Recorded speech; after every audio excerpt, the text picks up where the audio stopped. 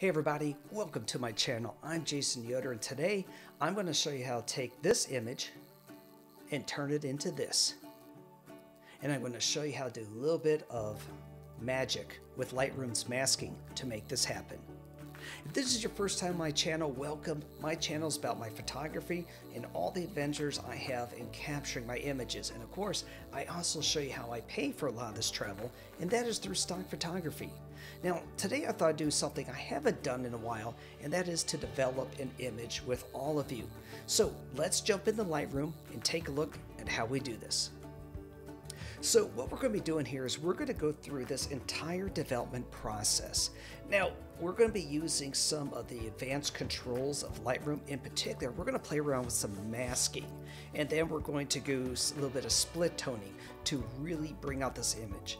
Now, this is actually a pretty good image. This is a sunset out in the Sonoran Desert. You can see we have our focal point is going to be a saguaro cacti.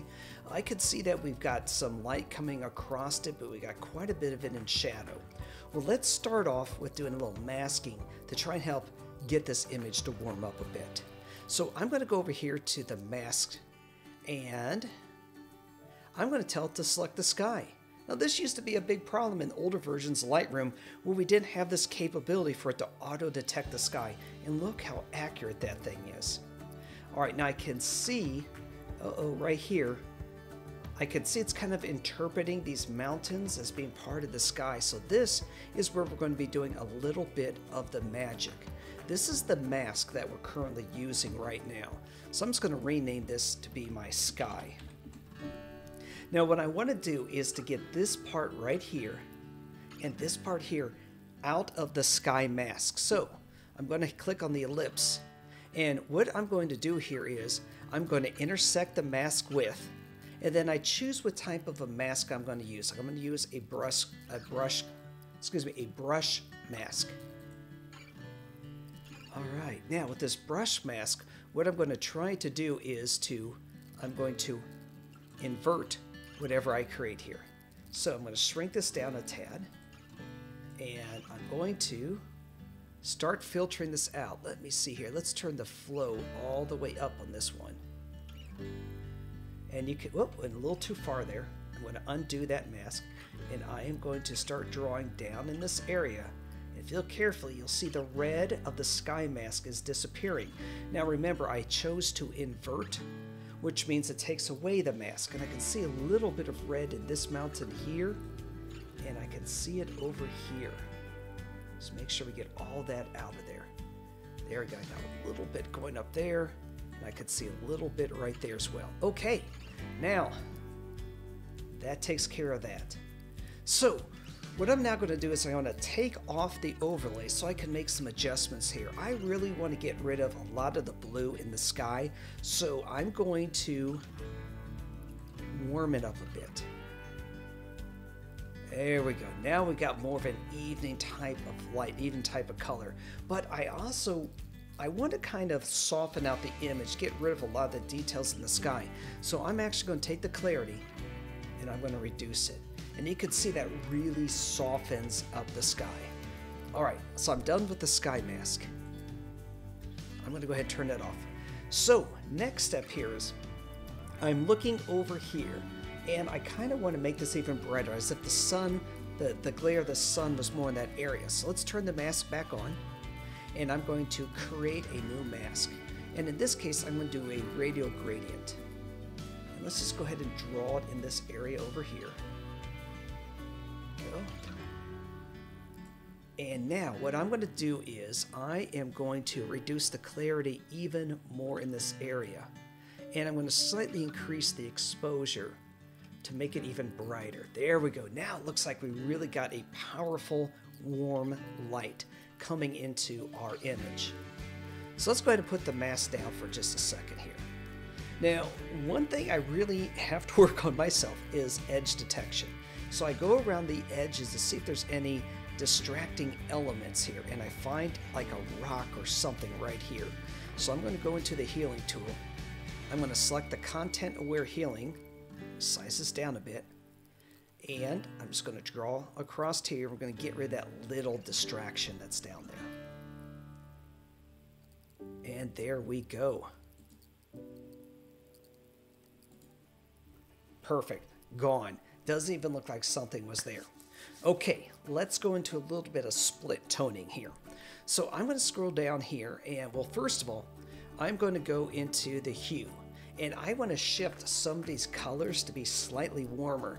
Now, remember, when you're working with these sliders, do a little bit at a time. Just a little bit can go a long way.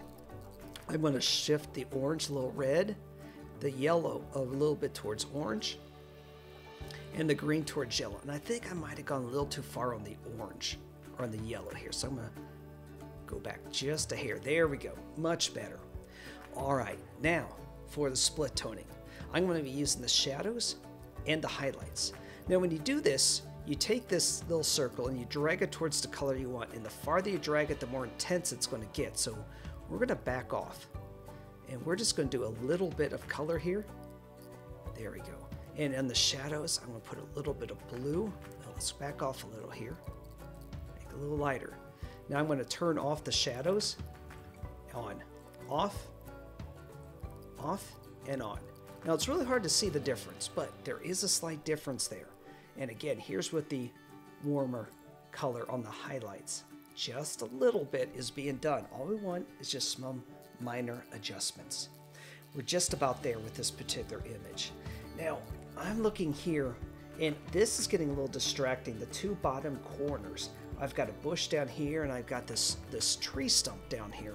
So I kind of wanted to take away a little bit of the emphasis on that. So let's go back up to our masking tool. I'm going to create a new radial gradient, and I am going to create it down here in this area here. I'm going to remove the overlay so I no longer look at the red, and I'm just going to drop the exposure just a tad. All right, and then I'm going to do the same thing here. I'm going to create another radial mask down here. Create radial mask, a radial gradient, and start down here and get this area here. Once again, before I make my adjustments, I'm going to remove the show overlay and just very subtly put a little shadow down there.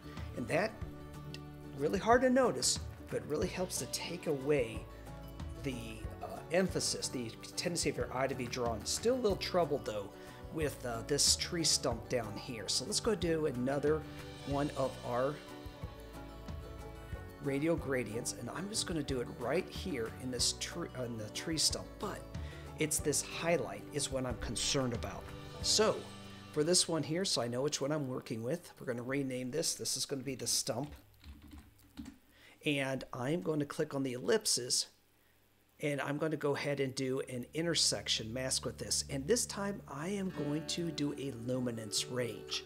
I want to focus on the brightness, not anything in shadow. So luminance range, and I'm going to draw a little box right there.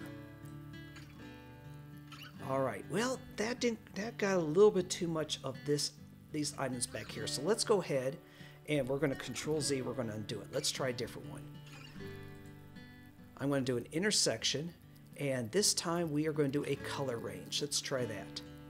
And again, I'm going to draw my brush, sampling those colors, and there, much better. Okay, we're going to go ahead and remove that overlay, and now I'm going to drop the exposure just a little bit.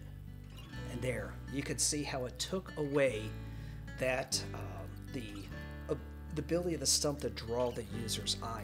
Now, nothing I could do, I could try and use the content aware healing tool to get rid of it, but I wanted to show you one of those tricks with the intersections. Intersections join the output of two different masks together, so you can have finer control over what you are creating a mask for.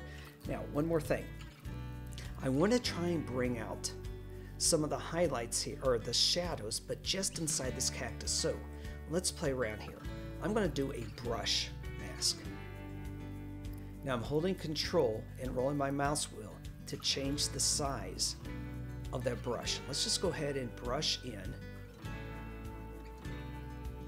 just the cactus as best we can. I'm a little concerned about the mountain in the background also coming out. All right, I'm going to lower the size just a little bit more here because we're going to get really close to the mountain. There we go. And then right here, I'm going to be really careful, trying to keep as much of this on the cactus as I can and less on that mountain. Looks like I need to add just a little bit there and maybe a little bit right there. Okay, there is our cactus, but this mask is going to affect everything. So let's go ahead and rename this. We're going to call this one our cactus. And now I'm going to do another intersection. And once again, we're going to do this by, let's see. Yeah, let's try the color. We'll do it by color this time and see what happens. I'm going to draw in this area here, which seems to have a lot of cactus and shadow. And there, look at that. The highlighted areas are not part of this mask. The shadow areas are. I'm going to go ahead and remove my overlay. And now I'm going to see if I can bring out those shadows just a tad. There we go. Now, the thing is, they're starting to look a little fake if I get too bright in there. So I'm also going to warm them up just a tad. And that's going to help it to match the color. Let's bring a little more shadow out.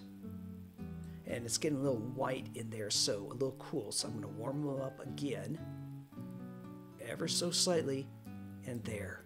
Now it matches. Okay, I'm going to go ahead and turn off the mask. And that right there is a really great image. Now, I do want to try just one more thing, just to see what it looks like. I'm going to try and soften up some of the cacti that are in the background. So let's go back over here to our mask. Don't know if I'm going to like this or not, but we're going to try it. All right, I'm going to go ahead and do another radial gradient. And I'm going to do it across the mountains and those cacti right there. All right, let's see what this looks like. We're going to go ahead and reduce that clarity to soften the image a bit. And then I'm going to turn off the masking. And I think that worked out pretty well. I think we're going to keep this one. All right, so here is the before image. And here is the after. Now, I'd like to say that I've used this same base image, and I did all these procedures before and uploaded the stock photography, and then the last week that's been uploaded, it sold 3 times. So I'm pretty sure I've got an image here that people are going to like. So I hope you guys enjoyed this video. Now, for my, I'd like to kind of acknowledge here some of our, over here, one of these two, I would like to acknowledge some of my recent subscribers to this channel, and thank you all for your support. I also like to invite you to go out to patreon.com/EWJ. That is where you can download my 4K desktop backgrounds, get early access to these videos, and also in some cases, you're going to get private videos that are only for the Expedition team. All right, guys, that's all I've got. Thank you so much for joining me. Take care.